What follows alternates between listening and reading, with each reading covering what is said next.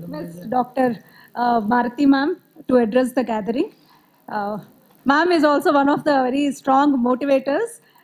Hope she will address the gathering here with her inspiring speech.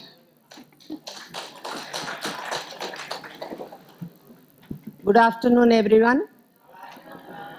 Thank you, Swati, for giving an intro, and that has given some vibration to them. So thank you for that. Respected Principal of University College of Arts and Social Sciences, Professor Ganesh Garu,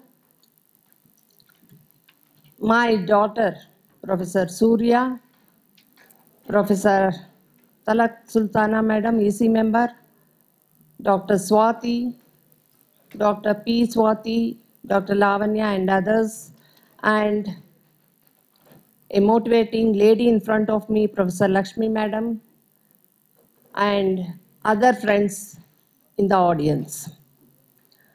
I just wanted to introduce you why this is called an International Women's Day. One thing is clear that we, not only who are sitting in this hall, nor who are residing in this Hyderabad, nor not only in Telangana, not only in India, across the globe, women are facing problems. That's why a day has been created to know the status of women in the society. So in 1911, this movement started from Austria, a European community. So every year, and gender equality statistics will be taken out to know how equal are both men and women in the society. So if you take the status of 2022, which has been taken across 156 countries around the globe, you will be surprised to know the status of India there. That is inequality between men and women. Do you know the rank where we are standing? We are occupying 140th number. That indicates how much disparity we have in our society. That makes us more conscious, that needs more awareness among both men and women to know how to break this bias. As when we see what types of empowerment we want, because we are hearing from morning about women empowerment. If we just look at what is empowerment, it is of 6 types. One is social empowerment, political empowerment, economic empowerment, physical empowerment, educational empowerment, and finally, emotional empowerment. I feel emotional empowerment is much, much, much more important than other things. Emotional empowerment only can be achieved by intelligence, by decision making. So I appeal all of you to take right decisions at right time. Only a decision will change our life, right? So we have to understand that it is not only we who are facing the problem, not only we who are facing the challenges. So we have to be open to listen to others. So if we have succeeded in any small challenge, please share with your fellow friends. Also, whenever you are taking a decision, be intelligent. To be intelligent and to take wise decision, education is much more important. That's why we are celebrating.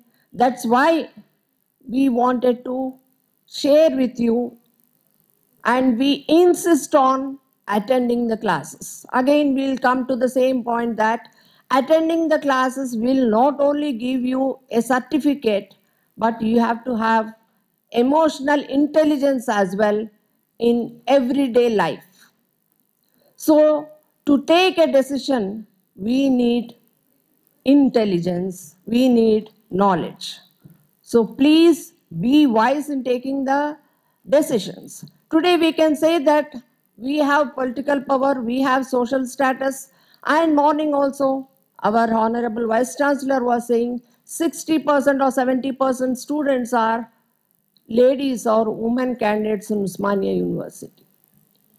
But how many of them are having the capacity or capability of being a part of decision makers in whatever role they may be? As we all know, yesterday also we have seen that all of us know that women are multitaskers.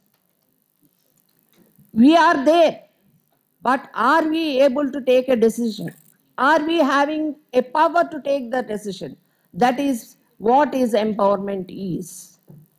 Please try to listen to the people who have changed the society. That is the reason I have to inform you. We have conducted international webinar on Voices Unheard, Breaking the Silence in 2020 September. We want to know from all the other countries also who has achieved a identity in the society, whether they were not facing any challenges or problems in their lives. Starting from the UNESCO chairperson, I have to tell you that we have invited UNESCO chairperson Professor Bhavani Rao to inaugurate our webinar. We have asked her to share her journey, how she has reached to that level.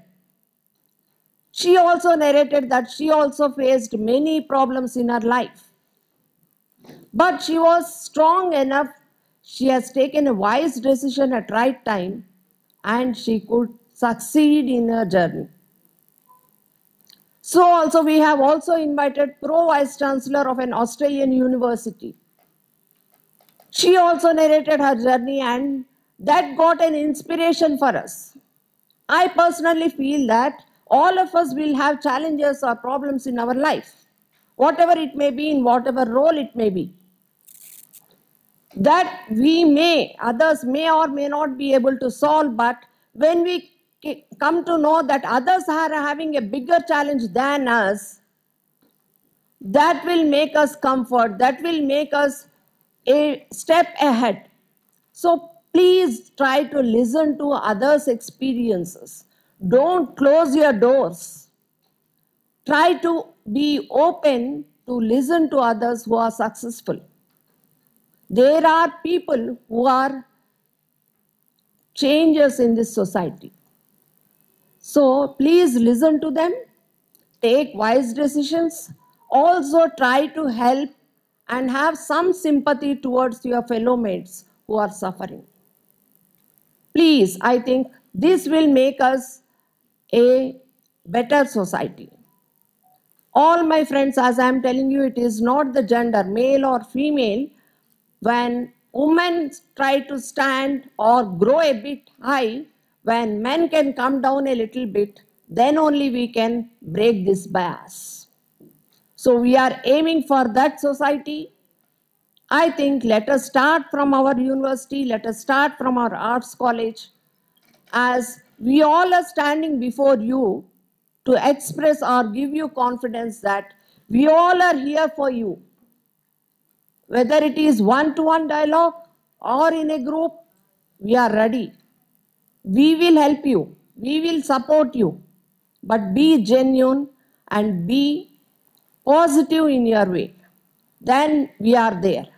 That is why I feel you have to come regularly to have friendship with those who can inspire you, those can motivate you. So please be change makers in the society, be the leaders in making the society brighter. Again, I emphasize that we all are here in whatever capacity you want to support you, to help you. in whatever challenges or problems you are facing. Thank you for the organizers for giving me this opportunity. All the best.